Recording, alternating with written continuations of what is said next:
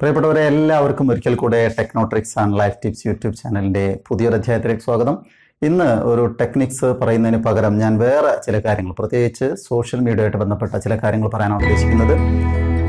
നിങ്ങൾ ശ്രദ്ധിക്കുക, ഞാൻ കഴിഞ്ഞ ഒരാഴ്ചയായിട്ട് എനിക്ക് വന്ന വാട്സപ്പ് മെസ്സേജുകളിൽ ചിലത് ഞാൻ നിങ്ങളൊന്ന് പരിചയപ്പെടുത്താം.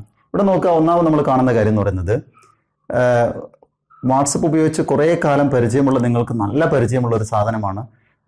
ഈ പുതുതായിട്ട് വാട്സപ്പ് ഉപയോഗിക്കുന്ന, ആദ്യമായിട്ട് രജിസ്റ്റർ ചെയ്യുന്ന പല ആളുകൾക്കും ഒരു തെറ്റിദ്ധാരണ ഭാഗമായിട്ടൊക്കെ അയക്കുന്നതാണ്. കഴിഞ്ഞ ദിവസം എൻ്റെ ഒരു സുഹൃത്ത് ഒരു ഗ്രൂപ്പിൽ, അധ്യാപകനായ സുഹൃത്ത് ഒരു ഗ്രൂപ്പിൽ വിട്ടിരിക്കുന്ന മെസ്സേജാണ്. എനിക്ക് തോന്നുന്നു ഒരു 5 വർഷം മുമ്പ് അല്ലെങ്കിൽ ഒരു 3-4 വർഷം മുമ്പെങ്കിലും ഇത് പലരുടെ പേരിലും, IIT-യിലെ വിദ്യാർത്ഥിയാണ്, ഐസറിലെ വിദ്യാർത്ഥിയാണ്, എഞ്ചിനീയറിംഗ് കോളേജ് വിദ്യാർത്ഥിയാണെന്നുണ്ട്, ഓരോ വിദ്യാർത്ഥിയുടെ പേരിൽ വരുന്നതാണ്. ഒന്നുമില്ല, ഈ മെസ്സേജ് 5 പേർക്ക് 10 പേർക്ക് അല്ലെങ്കിൽ 10 ഗ്രൂപ്പിൽ അയച്ചു കൊടുത്തു കഴിഞ്ഞാൽ ഉടനെ നിങ്ങളുടെ ബാറ്ററി ഫുൾ ചാർജ് ആവുന്നതാണ്. ഇന്നലെ വന്നിരിക്കുന്നത് ഒരു സ്കൂളിലെ അധ്യാപകന്റെ പേര്, ഞാനതോടെ മാറ്റി കളയുന്നു. അധ്യാപകന്റെ പേര് പറഞ്ഞിട്ട് കുട്ടികൾ ഉണ്ടാക്കിയ ഫേക്കാണ്. ഇത് തിരിച്ചറിയാൻ നമുക്ക് പറ്റണം എന്നുള്ളതാണ്. അത് പറഞ്ഞിരിക്കുന്നത്, ഇന്ന സ്കൂളിലെ അധ്യാപകനായ എന്നെ ആൾ കണ്ടുപിടിച്ചിരിക്കുന്നതാണ്, 10 ഗ്രൂപ്പിലേക്ക് ഇതങ്ങോട്ട് അയച്ചു കഴിഞ്ഞാൽ ഉടനെ നിങ്ങളുടെ ബാറ്ററി ഫുൾ ചാർജ് ആകും. അത് നിങ്ങൾക്ക് സംശയമുണ്ടെങ്കിൽ വിളിക്കാൻ നമ്പറും തന്നു. അത് കണ്ടാൽ ഉറപ്പായിട്ടും അത് ഫേക്കാന്ന് നമുക്കറിയാം. പക്ഷെ ഫേക്കാന്ന് അറിയാത്തവർ ഇപ്പോഴും അത് സ്പ്രെഡ് ചെയ്തുകൊണ്ടിരിക്കുകയാണ്. അതിന് താഴെയുള്ള ആ നമ്പറിലേക്ക് ഞാനൊന്ന് വിളിച്ചു, ഫേക്കാന്ന് അറിയാൻ വേണ്ടിയിട്ടല്ല, വിളിച്ചിട്ട് ആളോട് ചോദിക്കാൻ വേണ്ടി. അപ്പോൾ റിങ് ചെയ്യുന്നുണ്ട്. എടുത്തപ്പോൾ എന്നോട് പറഞ്ഞു, ഞാനൊരു അധ്യാപകനാണ്, എനിക്ക് ഏതോ കുട്ടികൾ പണി തന്നതാണ് എന്നാണ് പറഞ്ഞത്. ഇത് തിരിച്ചറിയാത്ത മറ്റൊരു അധ്യാപകനാണ് ഈ അധ്യാപകന്റെ പേരിൽ ഇത് ഷെയർ ചെയ്തുകൊണ്ടിരിക്കുന്നത്. ഈ ഒരു മാനസികാവസ്ഥ എന്താണ്? ഇത്തരം കാര്യങ്ങളാണ് നമ്മൾ ചർച്ച ചെയ്യുന്നത്. വേറൊരു മെസ്സേജ് നോക്കുക, അത് ശ്രദ്ധേയമായൊരു കാര്യം. ഞാനിത് ഇപ്പോൾ നിങ്ങൾക്ക് കാണിച്ചു തരുമ്പോൾ നിങ്ങൾക്കറിയാം, ഒരാൾ തന്നെ പലതവണയായിട്ട് അയച്ചിരിക്കുന്ന കുറേ ഫേക്ക് സാധനങ്ങൾ. അയാളുടെ ഒരു മാനസികാവസ്ഥ കൃത്യമായിട്ട് അതിൽ മനസ്സിലാവും. ഞാൻ ആളുടെ പേരൊന്നും പറയുന്നില്ല, എൻ്റെ സുഹൃത്ത് വലയത്തിൽപ്പെട്ട ഒരാളാണ്. ഒരെണ്ണം വന്നിരിക്കുന്നത് ഇതാണ്. എത്രയോ മുമ്പ് വന്നുകൊണ്ടിരിക്കുന്ന പിന്ന് വിഴുങ്ങിയ ആൾക്ക് ചികിത്സയ്ക്ക് വേണ്ടി 10 ലക്ഷം വേണം, വാട്സപ്പ് കമ്പനി ഒരു ഷെയറിന് 1 രൂപ തരും, അതുകൊണ്ട് നിങ്ങൾ ഷെയർ ചെയ്യണം എന്നൊക്കെ പറഞ്ഞു വരുന്നതാണ്. ഇത് എവിടെ വന്നിരിക്കുന്ന വേറൊരെണ്ണം, ഒരു തമിഴ്നാട്ടിലെ ഒരു പയ്യന്റെയും ഒരു പെണ്ണിന്റെയും ഫോട്ടോ വന്നിട്ട് ആക്സിഡന്റ് ആണ്. ഓടി നിങ്ങൾക്ക് കേൾക്കാം. இந்த ஃபோட்டோவில் இருக்கிற பையன் பாவம் 2 நாள் முன்னாடி ஆக்சிடென்ட் ஆயிடுச்சுண்ணா. இவனுக்கு என்ன பண்ணுறதுன்னு தெரியல. நான் எங்ககிட்ட காசும் இல்லை, ஃப்ரெண்ட்ஸ் கிட்ட கேட்டு ஆட்டுமே இல்லைண்ணா. அதனால ப்ளീസ്. അതുപോലെ അതേ ആ തന്നെ കുറച്ച് മുമ്പ് അയച്ചിരിക്കുന്ന വേറെ സാധനമാണ്. വേറെ ഒരു പെൺകുട്ടി, അതും തമിഴ്നാട്ടിലുള്ള പെൺകുട്ടിയാണ്. ആ കുട്ടിക്ക് ചികിത്സയ്ക്ക് വേണ്ടി 10 ലക്ഷം വേണം, നിങ്ങൾ ഇത് ഷെയർ ചെയ്താൽ മതി എന്നുണ്ട്. ഈ കുട്ടിക്ക് കിഡ്നി പോയിരിക്കുകയാണ്, അപ്പോൾ അത് മാറ്റി വെക്കണമെങ്കിൽ 20 ലക്ഷം വേണമെന്നാണ് പറയുന്നത്. അപ്പോൾ ഒരു വാട്സപ്പ് ഗ്രൂപ്പ് 8 രൂപ വെച്ച് കൊടുക്കാറുണ്ട് ഓരോ മെസ്സേജ് അയക്കണേന്. അതുകൂടാതെ ഇനിയും നോക്കാം, ഞാൻ വേറെയും കാണിച്ചു തരാം. കഴിഞ്ഞ ആഴ്ചകളിൽ വേറൊരു സുഹൃത്ത്, ഒരു അധ്യാപകൻ തന്നെയാണ്, അദ്ദേഹം ഫോർവേഡ് ചെയ്തിരിക്കുന്ന വേറെ ഒന്നാണ്. അത് പേഴ്സണലായിട്ട് അയച്ചിരിക്കുകയാണ്. ചികിത്സയ്ക്ക് 10 ലക്ഷം രൂപ വേണം, നിങ്ങൾ ഷെയർ ചെയ്യുകയാണെങ്കിൽ ഒരു ഷെയറിന് 8 രൂപ കിട്ടുന്നുണ്ടാണ്. ഇത് അങ്ങനെ തന്നെ വിശ്വസിക്കാൻ, വാട്സപ്പ് ഒരാളെ സഹായിക്കണം എന്ന് വിചാരിച്ചു കഴിഞ്ഞാൽ അതിങ്ങനെ ഷെയർ ചെയ്ത് സഹായിക്കേണ്ട സാധനമൊന്നുമല്ല.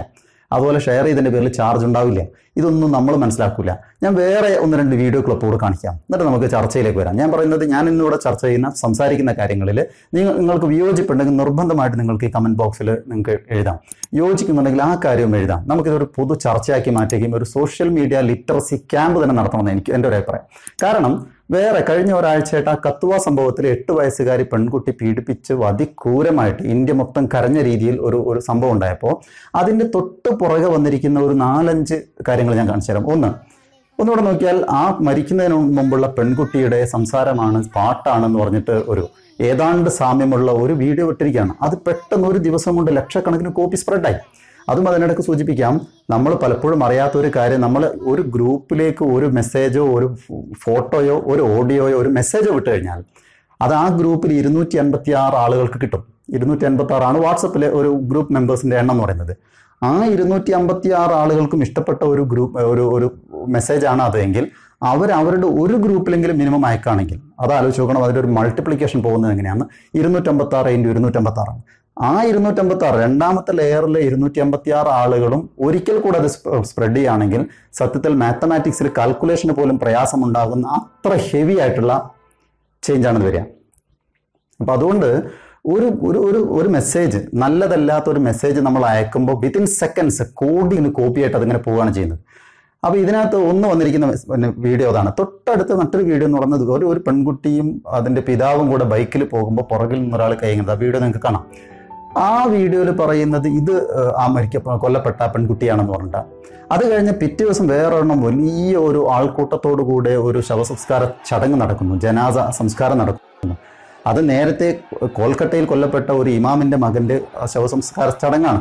പക്ഷെ ആ വീഡിയോ എടുത്തിട്ട് ഇതാണ് ഈ പറയപ്പെട്ട കുട്ടിയുടെ ശവസംസ്കാര ചടങ്ങാണ്, ജനാദ നിസ്കാരമാണെന്നുണ്ട് വീഡിയോ. അതൊക്കെ വരുമ്പോഴേക്ക് ആളുകൾ പകുതി കാണുന്നു, കണ്ട ഉടനെ സ്പ്രെഡ് ചെയ്യാണ്, ഷെയർ ചെയ്ത് പോകാണ്.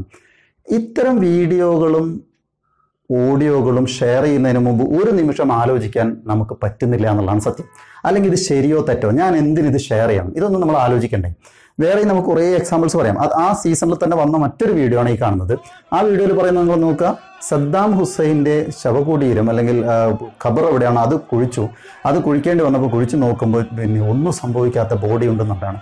100% ഫേക്കാണ്. അങ്ങനെയൊക്കെ ഒരു ന്യൂസിൻ്റെ നമ്മളെല്ലാവരും അറിയില്ലേ, പത്രമാധ്യമങ്ങളില്ലേ, TV ചാനലുകളിൽ ഇതൊന്നും വരാത്ത വാട്സപ്പിൽ വരുമ്പോഴേക്കും അതിങ്ങനെ സ്പ്രെഡ് ചെയ്യണം. അത് അയക്കുന്ന ആളുകളുടെ ഒരു മാനസികാവസ്ഥ. നമ്മൾ ഇതിനിടയ്ക്ക് ഒരു ചർച്ചയിൽ ഇങ്ങനെ പറഞ്ഞിരുന്നു, ഒരു വ്യക്തിയെ ഒരു കമ്പനി ഇൻ്റർവ്യൂ ചെയ്തെടുക്കുന്നത് പണ്ടൊക്കെ ആണെങ്കിൽ അദ്ദേഹത്തിൻ്റെ നോളജും കാര്യങ്ങളൊക്കെ അന്വേഷിക്കണമായിരുന്നു. ഇപ്പോൾ വളരെ സിമ്പിളാണ്. നിൻ്റെ ഒഫീഷ്യൽ ഫേസ്ബുക്ക് ID-യും അതിൻ്റെ പാസ്വേഡും തരാൻ പറ്റുമോ?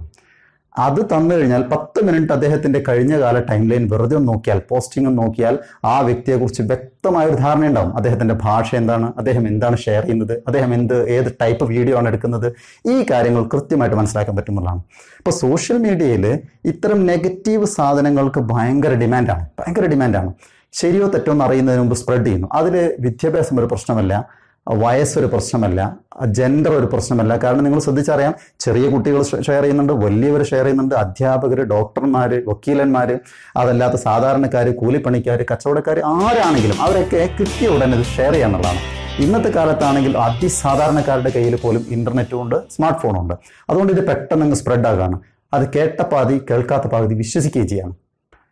അപ്പോൾ എനിക്ക് പറയാനുള്ള കാര്യം എന്ന് പറയുന്നത്, നമ്മുടെ ഇടയിൽ ഇപ്പോൾ ഈ കഴിഞ്ഞ ഒരാഴ്ചയിൽ ഈ ഒരു വീഡിയോ എടുക്കാനുള്ള സാഹചര്യം എന്ന് പറയുന്നത്, ഈ കഴിഞ്ഞ ഒരാഴ്ചയിൽ കേരളത്തിലെ സാഹചര്യങ്ങളും അതിലുണ്ടായ പോലീസ് അന്വേഷണങ്ങളൊക്കെ നോക്കിയാൽ കൃത്യമായിട്ട് മനസ്സിലാവുന്ന ഒരു കാര്യം എന്ന് പറയുന്നത്, ഒരു ഹർത്താൽ, വ്യാജ ഹർത്താൽ ഒരൊറ്റ കുട്ടിയുടെ അല്ലെങ്കിൽ ഒരാളുടെ മനസ്സിൽ തോന്നുകയും അത് മനോഹരമായ സെന്റൻസുകളിലൂടെ ഈ കൊല്ലപ്പെട്ട കുട്ടിക്ക് വേണ്ടി നമ്മൾ ഒരു ദിവസമെങ്കിലും ഹർത്താൽ ആചരിക്കണം, അത് ചെയ്യാതിരിക്കുകയാണെങ്കിൽ പിന്നെ നമ്മൾ മനുഷ്യരല്ല, മനുഷ്യത്വം മരവിച്ചവരാണ് എന്നൊക്കെ പറഞ്ഞിട്ട് ഒരു റൈറ്റപ്പ് ഉണ്ടാക്കുന്നു, അയാൾ അങ്ങോട്ട് ഫോർവേഡ് ചെയ്യുന്നു. ഞാൻ ഈ പറഞ്ഞതുപോലെ കേരളത്തിൽ 3 കോടിയിലധികം ജനങ്ങളുണ്ടെങ്കിൽ, വാട്സപ്പ് ഉപയോഗിക്കുന്ന 2 കോടി ജനങ്ങളുണ്ടെങ്കിൽ, ഇത്തരം ഒരു മെസ്സേജ് വാട്സപ്പ് ഉപയോഗിക്കുന്ന മുഴുവൻ ആളുകൾക്കും കിട്ടാൻ 10 മിനിറ്റ് മതി. അതാണ് ഈ ഹർത്താലിൻ്റെ 2 ദിവസം മുമ്പ് ഒരു ന്യൂസ് കൊടുക്കുന്നു, അല്ലെങ്കിൽ ഒരു ദിവസം മുമ്പ് ഇത് എഴുതി കൊടുത്ത ഉടനെ മുഴുവൻ സ്പ്രെഡായി ഒരു ഹർത്താൽ ലെവലിലേക്ക് കൊണ്ടുവന്നത്. സത്യത്തിൽ ഇതിൻ്റെ പിന്നെ നിർമ്മാതാവ് ആരാണ്, എന്താണ് അദ്ദേഹത്തിന് ഉദ്ദേശം, ഇതൊന്നും നമുക്കറിയില്ല. കേട്ടതും കേൾക്കാത്തതും വിശ്വസിക്കുന്ന ഒരു ലെവലിലേക്ക് വരികയാണ്. പക്ഷെ സോഷ്യൽ മീഡിയയിലെ ലിറ്ററസി വന്നു കഴിഞ്ഞാൽ അതിൻ്റെ ക്രിമിനൽ പശ്ചാത്തലം നമ്മൾ മനസ്സിലാക്കുക.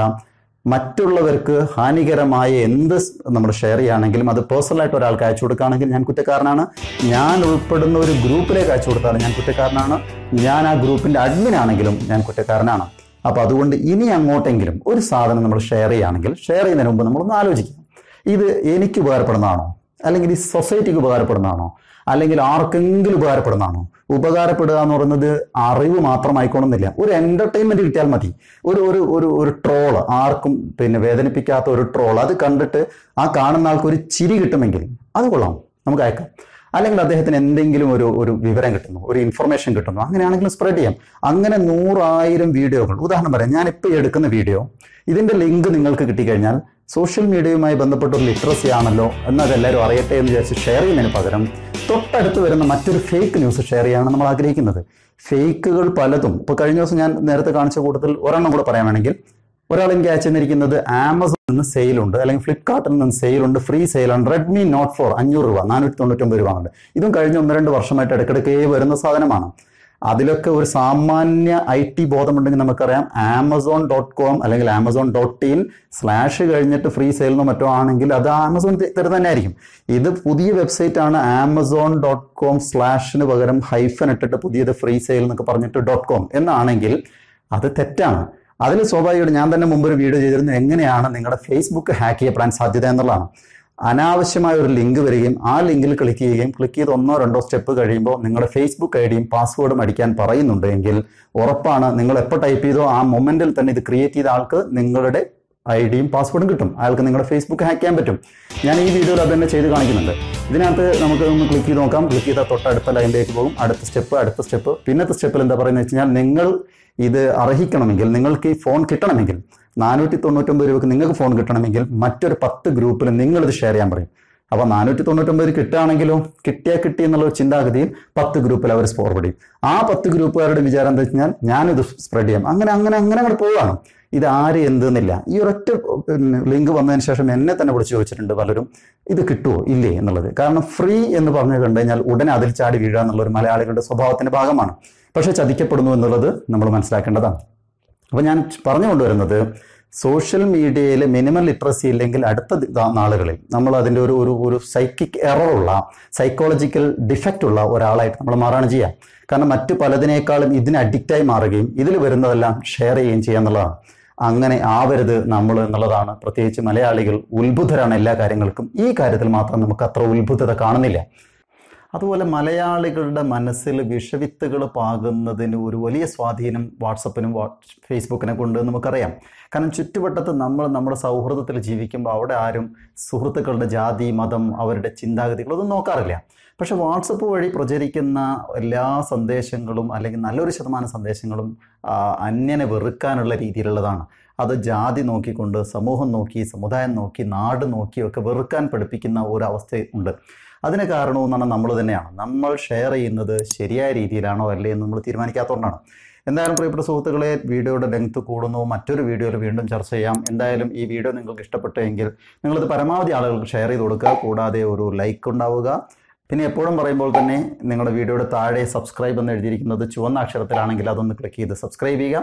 തൊട്ടടുത്തൊരു ബെൽ ഐക്കണും കൂടെ ഉണ്ട്, അതുകൂടെ ക്ലിക്ക് ചെയ്ത് കഴിഞ്ഞാൽ ഞാൻ അപ്ലോഡ് ചെയ്യുന്ന എല്ലാതരം വീഡിയോകളും, ഞാൻ techno tricks and life tips എന്നുകൊണ്ടാണ് YouTube ചാനലുള്ളത്.